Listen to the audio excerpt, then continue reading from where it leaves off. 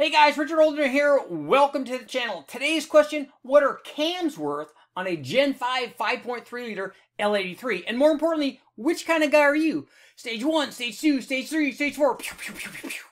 Which guy are you? In this video, we're going to find out how much a cam upgrade is worth on a 5.3 liter Gen 5 L83. We tested stages 1 through 4 from Brian TOOLEY Racing. Stage 1, Stage 2, Stage 3, Stage 4. And we tested intake manifolds. We did an L86 6.2 liter intake manifold upgrade compared to the 5.3 liter L83 intake manifold. And not just on one cam, we did it on multiple cams. So how much was the intake worth? How much were the cams worth? There's only one way to find out. Let's get going.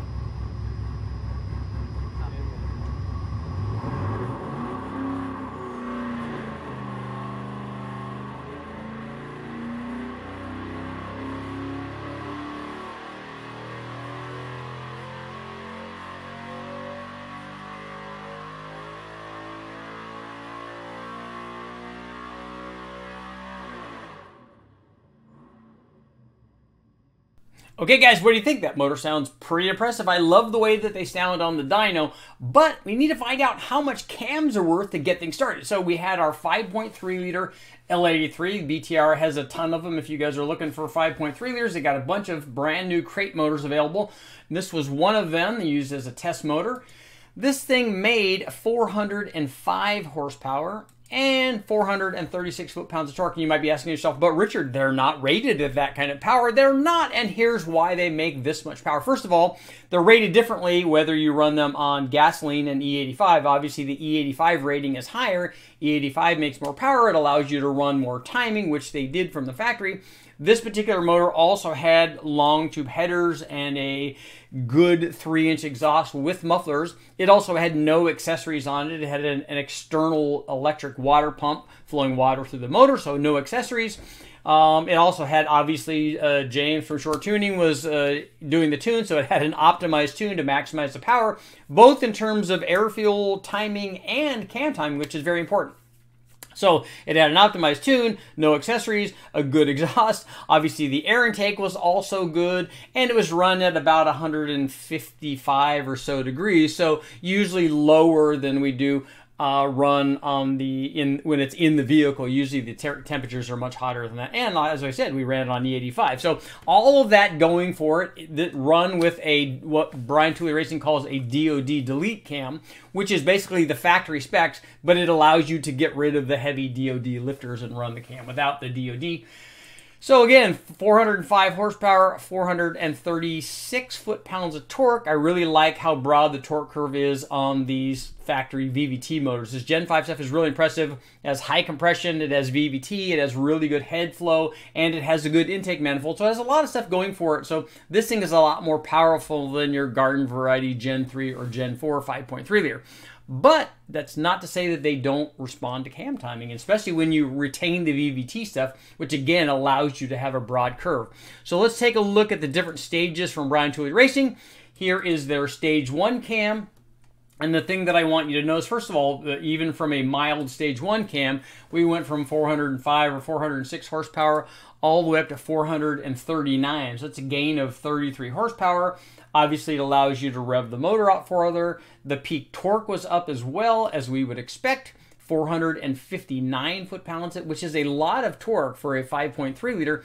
And note that even all the way down to 2,500 RPM, there was no loss in low-speed power. But remember, the critical point of all this is you have to have a good tuner.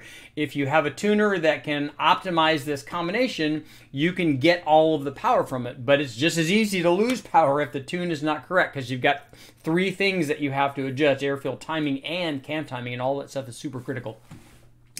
So the stage 1 cam worked very well. It made good power. And this is an interesting thing. When we went to the stage 1, 2, 3, 4 cams on the 5.3 liter, you could take a look at that. Videos up on the Gen 3 and Gen 4 stuff.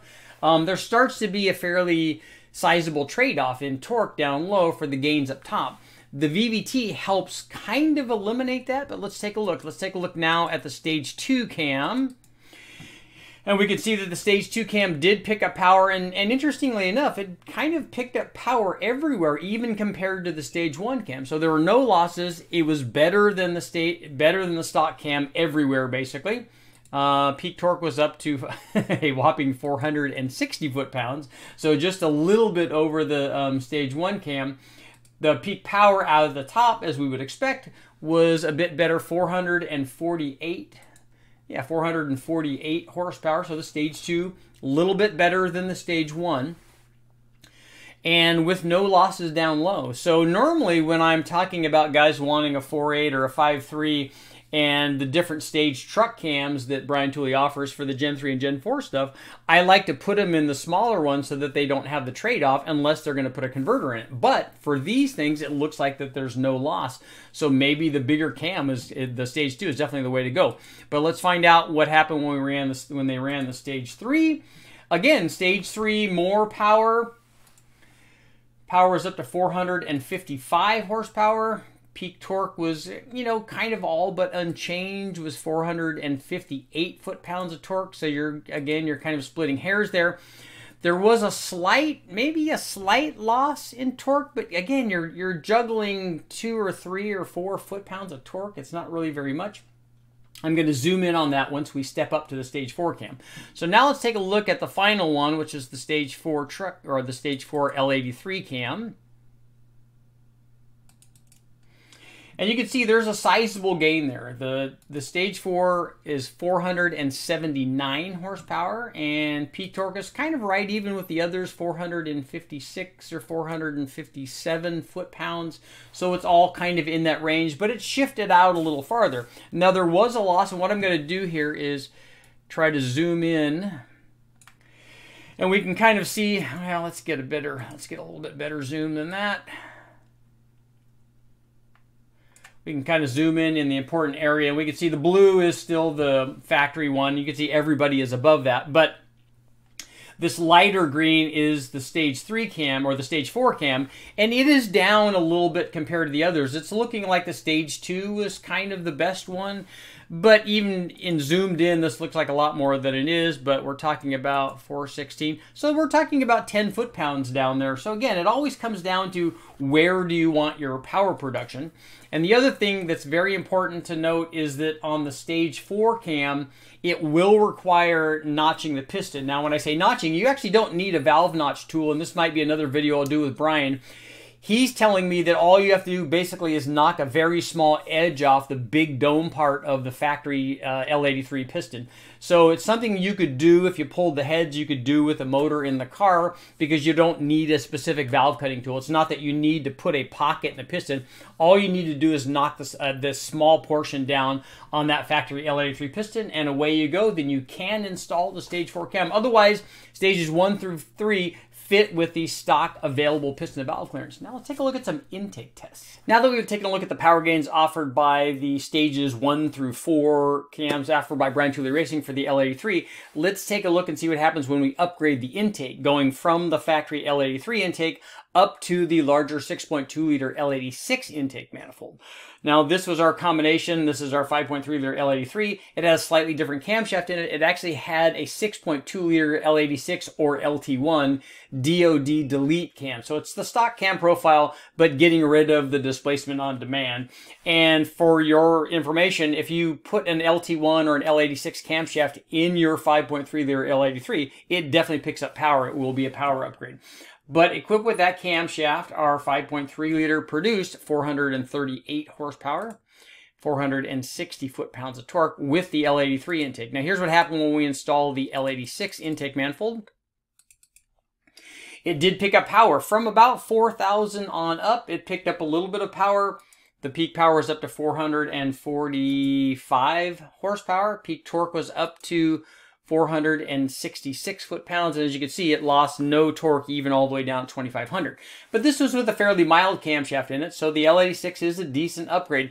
Now let's take a look and see what happens when we test this on something that has even more cam timing in it. The next comparison between the L83 5.3 liter intake and the 6.2 liter L86 intake came on our 5.3 liter L83, but it was equipped with the BTR Stage 3 camshaft, which made 455 horsepower and 458 foot-pounds of torque with the stock 5.3 liter L83 intake manifold and throttle body. Here's what happened when we upgraded to, or the guys from BTR upgraded to the L86 intake manifold and throttle body. You can see it did pick up power. Peak power was up to 466 horsepower. Peak torque was up to 464 foot-pounds of torque. And as you can see, it gained power from a little less than 4,000, maybe 3,900, all the way out. Didn't lose any power, although it looks like maybe all the way down below 2,600. There may be a slight change in power down there. But basically gains like we saw with the milder combination, even with the stage 3 cam. And it looks like the gains are a little bit more with more cam timing, which we kind of would expect from intake manifold. As we go up in power, the better intake gets worth to be more and more power. So now let's take a look at maybe a stage 4 cam. The final comparison between the L83 and the L86 intake manifold on our 5.3 liter L83 came with the stage 4 cam, which was the biggest of the cams, the one that required you notching the piston to fit. It did make the most power, run with a stage 4 cam and the L83 intake. This combination made 479 horsepower and 457 foot-pounds of torque with the L83 intake manifold. And here's what happened, and this is a perfect example of why you need to continue to test and test and test and test all these combinations, because sometimes you find different results. Now, we would expect with this bigger cam that the gains to be even greater with the L86 intake manifold, but here's what happened. So if we take a look at the gains offered by the L86 intake manifold on this stage 4 cam, we see that it did indeed improve power. Peak power was up to 486 horsepower. Peak torque was up to 461 foot-pounds. But as you can see, the gains were not as pronounced with this bigger cam as they were on the 2 previous smaller cams. So again, that's why it's important to test. So if you're expecting big gains from your intake manifold choice, you have to make sure possibly to team it with the right camshaft. Let's get to our conclusion. Okay guys, what's the takeaway from our cam and intake testing on the Gen 5 5.3 liter L83? First of all, these respond very well to cams. Just like the previous Gen 3 and Gen 4 LS stuff, the LT5 responds very well to the cams, but it have to be the right cams. And the awesome thing is all these cams retained VVT, which was kind of cool to be involved in that testing. Watch the guys from TOOLEY Racing go after these VVT cams, because it's hard to get big gains from a motor that's already working very well. And as we saw in the other video where I compared the Gen 3 and Gen 4 5.3 liter versus the Gen 5 5.3 liter, the Gen 5 motor is head and shoulders above all of those, and part of the reason for that is the VVT cam timing. So if you make better cams, better VVT cams, not only can you make more peak power, but you can make a ton more average power and not lose anything down low, and that's what everybody wants. We basically want all the torque down low and all the power up top. The other interesting thing was the intake manifolds. The L86 intake manifold is definitely an upgrade compared to the factory 5.3 liter L83 intake manifold, but your gains may vary. I'm Richard Holder. Make sure to like, share, subscribe, ring the bell, do all that stuff, more and more Gen 4, Gen 5, and all kinds of other testing coming up.